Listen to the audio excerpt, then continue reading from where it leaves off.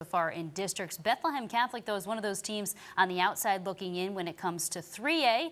Last night, two of those Bethlehem rivals met, the Hurricanes and the Golden Hawks, and Leah Cosi was there for all the action.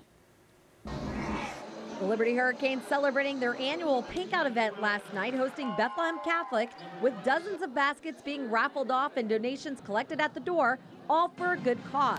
Then it was all business on the court. Liberty dominates in the first set with Julia Burson helping the Hurricanes to an 11-3 lead. Bethlehem Catholic will get within 4 points, but Liberty finishes strong with an 11-2 run. Sophomore Elizabeth Flynn with the game winner as the Hurricanes take the first set 25-12.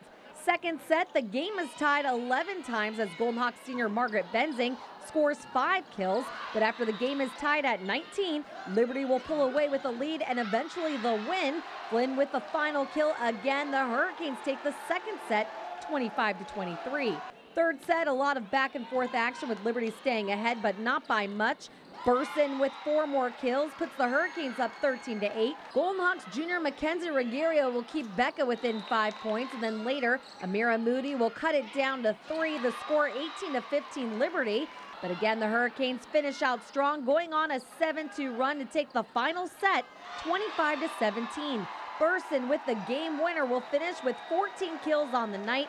Liberty improves to 10-2 while Becca falls to 8-5. This was a huge win for us. We always come out for this game fired up. We come out for every game fired up, but this one is really special to us. So it was a huge win for us. We came in really passionate, playing really hard like we always do. Pink Out's one of our favorite nights of the year.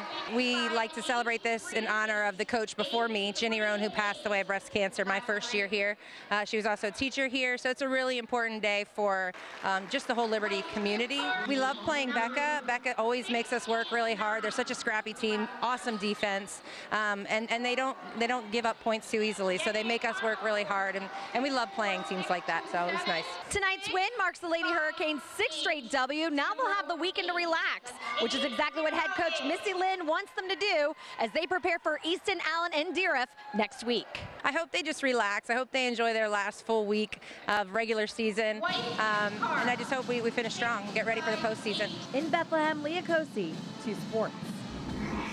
Nice to see them there working together for a great cause. A couple of pink outs we saw there in those volleyball games. They've won their last 6 games, like Leah said, 5 of those in sweeping fashion. Wow. So feeling pretty good, the Hurricanes are right now. Should be an extremely interesting EPC tournament. I know I'm really looking forward to that in just a couple weeks. So we're going to step aside.